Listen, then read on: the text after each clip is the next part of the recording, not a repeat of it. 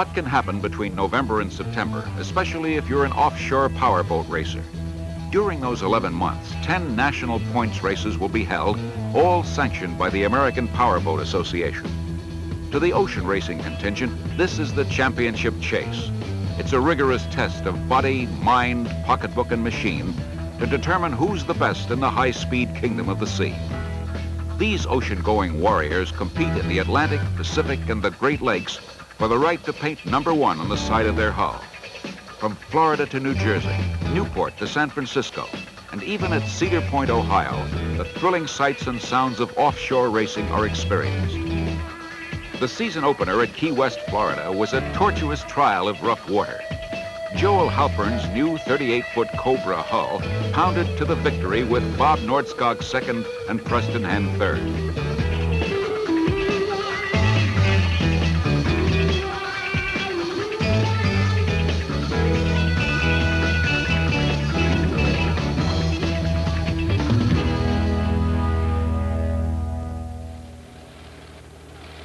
Paul Cook, sponsor of the annual San Francisco offshore powerboat race, spent most of the 1976 season in the cockpit of a helicopter, coordinating aerial photography rather than behind the wheel of a race boat. The second national point race of the season is already in progress at Marina del Rey, California, and Bob Nordskog's in the lead. Second place belongs to Aussie Arnold Glass, but not for long. Glass is about to collide with a migrating whale, doing damage to his stern drive, but not the mountain. The rough outer coastal waters of Catalina jostle the crew of Streaker while closing ground in third.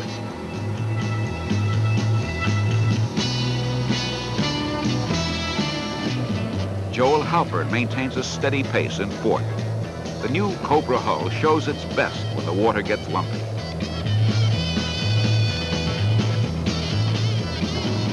Larry Woods of Ohio is making his rookie West Coast debut, driving Tamarind Seed, a 36-foot cigarette.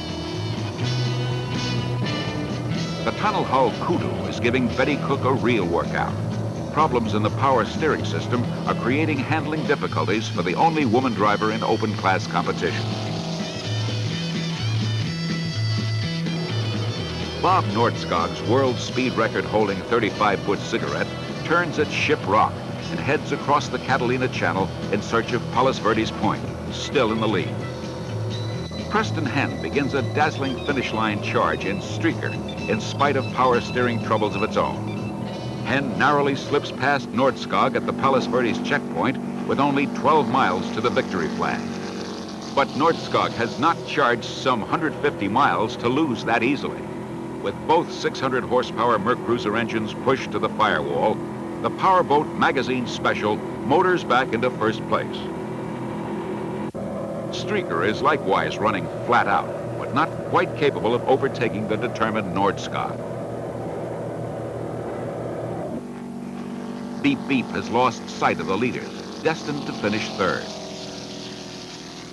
Bob Nordskog thunders past 1,000 spectator craft at Marina del Rey Harbor. The checkered flag means a lot to this 63-year-old veteran. It's great to win any race, but even though I compete in all types of classes of competition, offshore is my favorite. Race and spectator boats proceed to the start area for the 6th annual Bushmills Grand Prix at Newport Beach, California. The course is 181 miles of unpredictable salt water stretching south to Oceanside, west to Catalina, and north to Long Beach. The pace boat brings a field of 34 to throttle slamming attention. A red flare sends the racing fleet on their way as the biggest viewing audience in West Coast history signals its delight.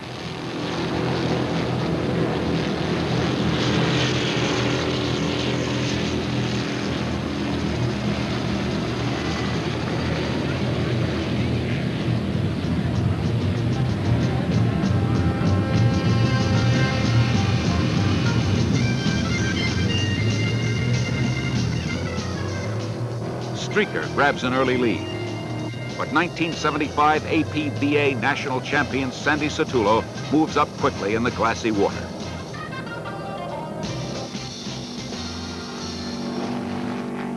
The leaders are in sight, Copper Kettle turns first at the Huntington Beach buoy, followed by Streaker, Jumpin' Jack, Powerboat Magazine Special, and Thunderballs.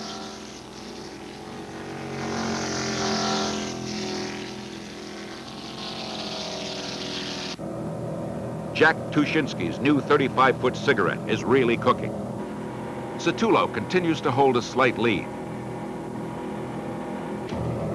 The turbocharged 40-footer of Pete Rothschild is making a strong bid. Nothing would please him more than a hometown win. It's a tight four-way battle between new leader Jumpin' Jack, Rothschild, Satullo, and Hen on the southern leg to Dana Point. Larry Woods pours the power to Tamarind Seed, trying to make up time. Suddenly, the 36-footer trips over an unexpected wave at 80 miles per hour, sending the hull into a violent 360-degree spin. All three crew members are thrown overboard. Joel Halpern sees the accident and rushes to the aid. Fortunately, all signal that they're okay and climb back aboard to finish the race. Smitty of the Benihana team checks on their competition. The lead now becomes the possession of Thunderballs, one of two turbocharged entries in the race. Jumpin' Jack is out with a blown engine, and Copper Kettle is having oil cooler problems. Streaker now places second, only 1 minute behind Rothschild. At Avalon, Rocky Aoki turns third, passing an unofficial race entry of the U.S. Navy. Submarines do not qualify under present offshore rules.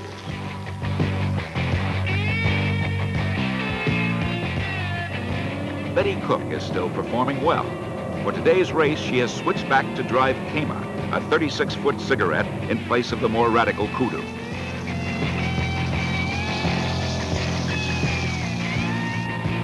Rothschild roars on, but problems are brewing in his engine compartment. Benihana takes advantage and grabs the lead.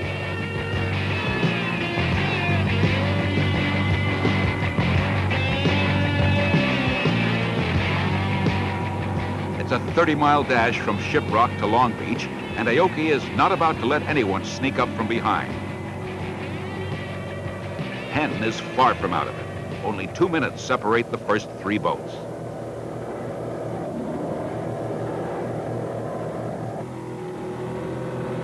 Thunderballs staggers toward the finish. Beep Beep sprints past into third position.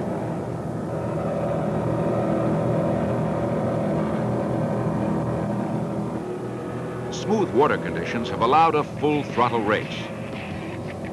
Rocky Aoki brings Benihana under the waving checkered flag for an exciting come-from-behind victory, averaging over 74 miles per hour. For the second straight race, Streaker must play the part of the bridesmaid. Newport Harbor comes alive with a victory celebration. Today's win makes Benihana a solid contender for the championship chase. A typical St. Petersburg, Florida welcome for offshore powerboat racing.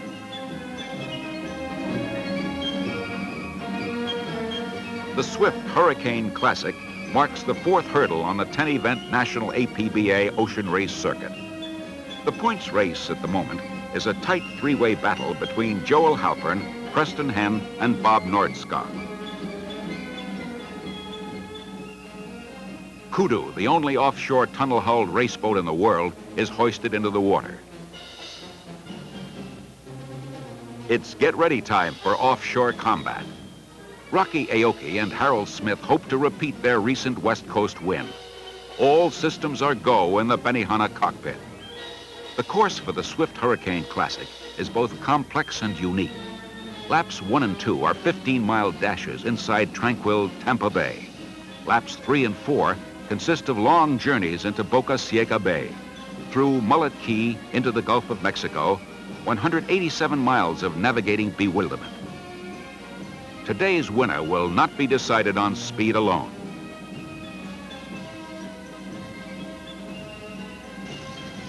Betty Cook, Bill Allen, and John Connor are ready for the challenge. Thousands of enthusiastic fans gather on the St. Petersburg Pier pulling for their favorites. All eyes are on the race boats. It's a near-perfect lineup for the start.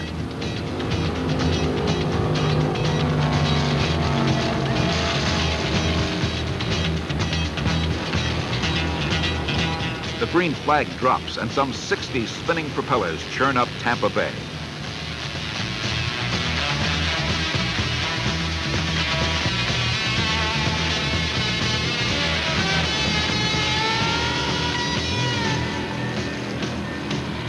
The 4-mile sprint to the first turn is won by Jack Tushinsky and Jumpin' Jack. Streaker is second around the buoy with Preston Hen at the controls, while Copper Kettle and Benihana fight it out for third and fourth. Bob Nordskog and Betty Cook follow the leaders only seconds behind. Kudu is the only tunnel boat competing against an armada of deep thieves. Betty Cook is well acquainted with the difference. The ride in Kudu is softer, but it's much more staccato than it is in a deep V. For me, a deep V is much easier to drive.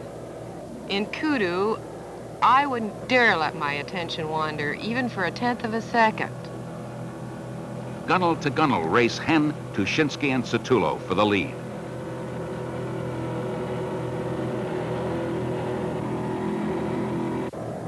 Just a breath away is Benihana. Streaker moves into a slight advantage.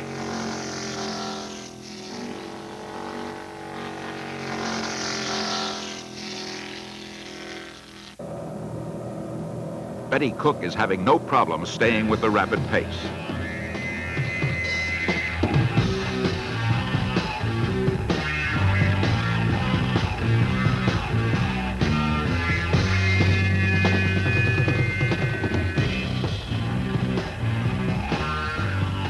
The fun is over and the work begins. Streaker embarks on the first of 2 trips out into the angry Gulf of Mexico.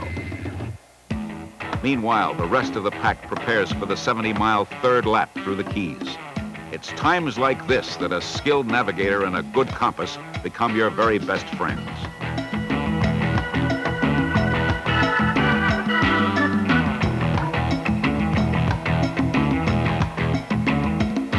Here come the leaders. It's the turbocharged Jumpin' Jack still ahead. Preston Hen's 38-foot Bertram hugs Tushinsky's wake in second.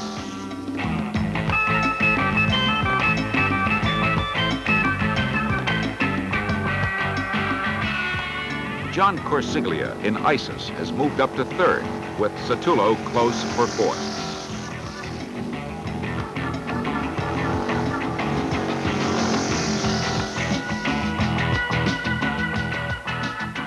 Benihana readies itself for a long, rough ride, while the leader Jumpin' Jack stalls with a blown engine. Streaker now finds itself with the lead.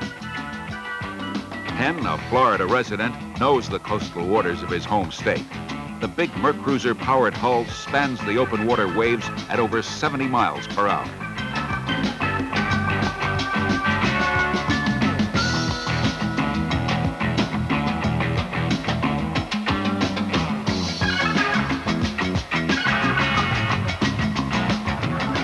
New Yorker John Corsiglia must know something about rough water racing himself. The turbocharged 35-foot cigarette hull hammers its way over the turbulent Gulf Coast, holding down third place.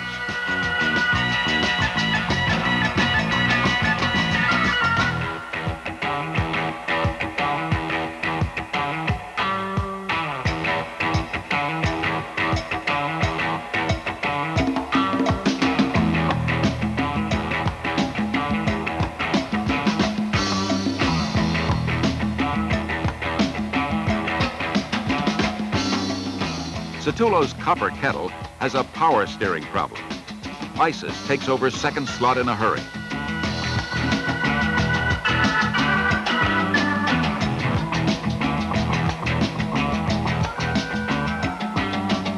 Hen continues to punish himself and his equipment.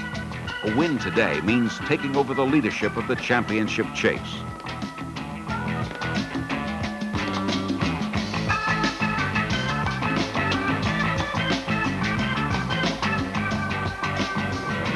Corsiglia is also hungry for victory after a string of no finishes.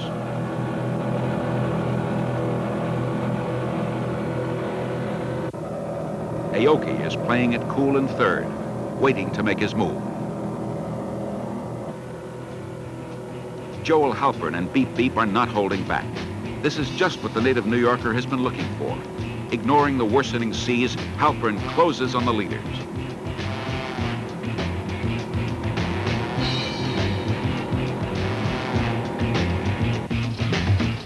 Kudu is done for this day, so is Isis. The vicious waters of the Gulf are trimming the field at a rapid rate.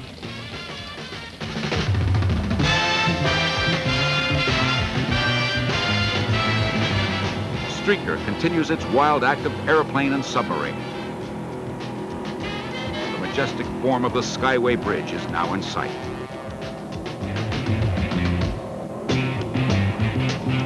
The sheltered water of Tampa Bay is a welcome comfort to Hen and crew.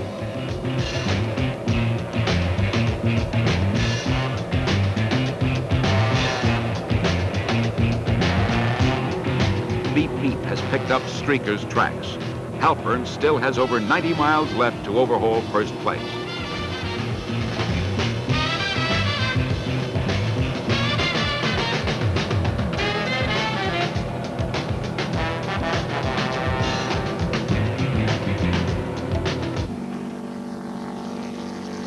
Hen holds a substantial lead starting lap 4, while non-racing crews begin their own brand of pre-victory celebration. Halpern is no longer satisfied with second. Beep Beep demonstrates its uncanny ability to handle the rough like no other boat in offshore.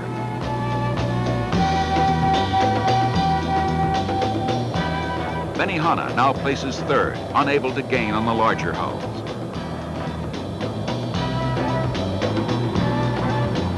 Satulu is once again running well, but far behind the leaders.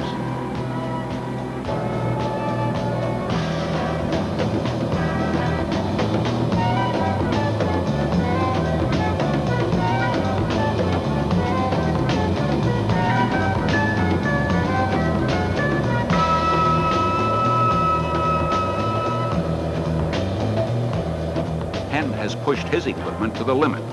Streaker flies from wave to wave with props spinning in air.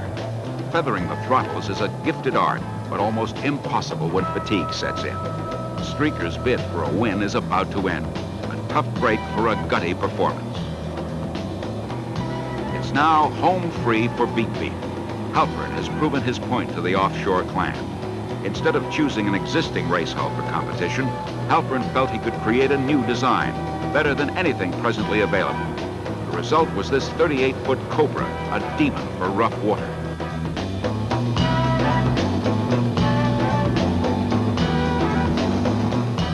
A weary but happy Benihana team picks up a valued second place.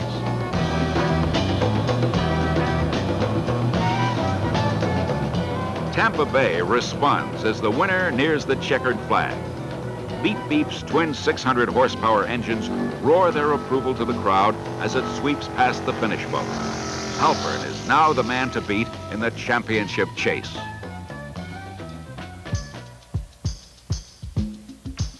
Offshore racing arrives at America's winter escape, Miami Beach.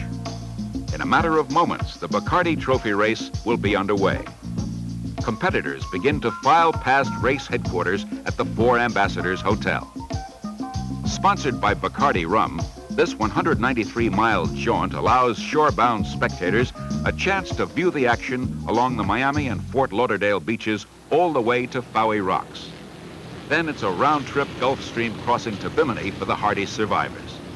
It's a wild, dancing start for 30 ocean-going hot rods.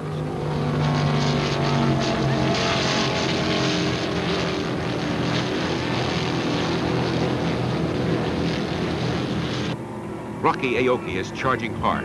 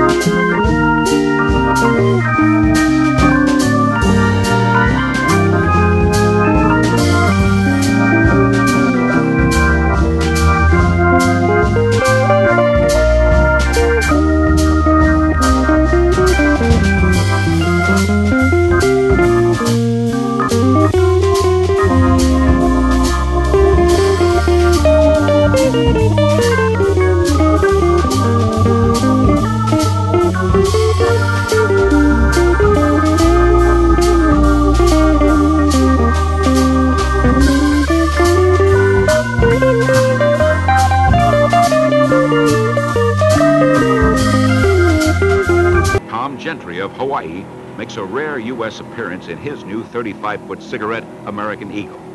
Something about Miami offshore racing always seems to attract a big field. Up in the lead, things remain unchanged. Halpern and Aoki shadow each other.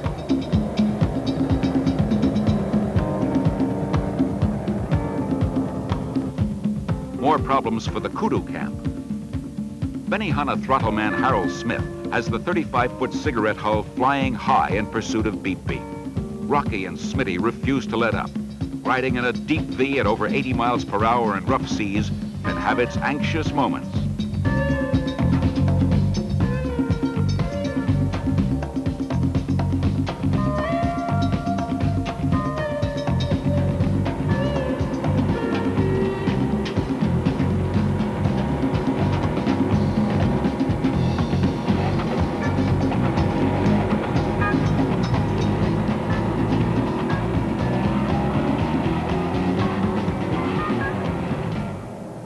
Streaker continues to grind away at the miles in third.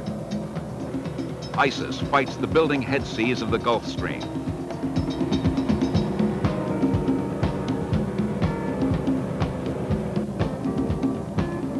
Halpern still leads, but Benihana's right there. We caught a strange wave and got her completely up on the side. I thought for sure the boat was going to barrel roll. I got down on the floor and I look up at Rocky and he's still driving away, going for the wind. He's still trying to get by Beep Beep. Joel Halpern likes the challenge and growth of offshore racing. This year, Beep Beep's competition has been very tough. Halpern notes that more new boats have been injected into the sport this year than were running in the entire year before.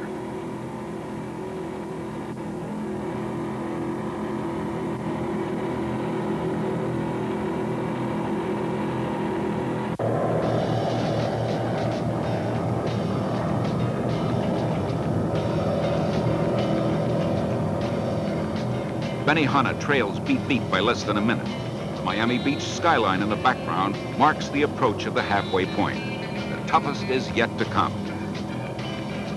Third place still belongs to Streaker. It's Beep Beep turning first, heading out across the Gulf Stream. Aoki is right behind. Streaker is moving up, now in sight of Benihana's wake.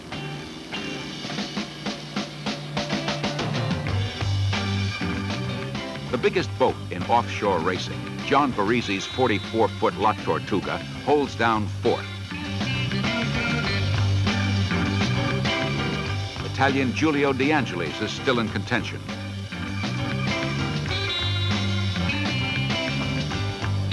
Benihana has stopped, apparently a problem with a propeller or stern drive. Beep Beep looks like money in the bank. If Halpern can avoid a mechanical malfunction, the Bacardi Trophy is his. The island of Bimini is a breathtaking paradise, visited by thousands of mainland tourists each year. Centuries ago, Bimini was a haven for notorious rum runners and smugglers of all descriptions. The only contact made by today's competitors, however, will be a turn around a checkpoint at its northernmost end. So far, so good for Halpern and crew. The lead is comfortably theirs. Streaker's chances of a win are looking slim. Benihana is again underway, but not a contender. Streaker has lost another 3 minutes after stopping to change a damaged prop. The finish line is close. Can Beep Beep hold on? No, it can't. Streaker has the lead with only 5 miles to go. Beep Beep has thrown a harmonic balancer on one engine and is limping in.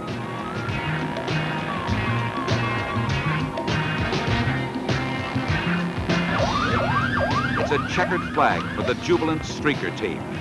Preston Hen has driven a magnificent race. A dejected Halpern takes second. Rocky Aoki closes with a rush for fifth after spending valuable time making repairs. However, racing fortunes smile more favorably on Benihana at the Bahamas 500 race, as Rocky takes first, with Hen second, Betty Cook third, Bob Nordskog fourth, and Halpern fifth. As the racers prepare to head north to New Jersey, Halpern leads the championship chase with Hen and Aoki hot on his heels.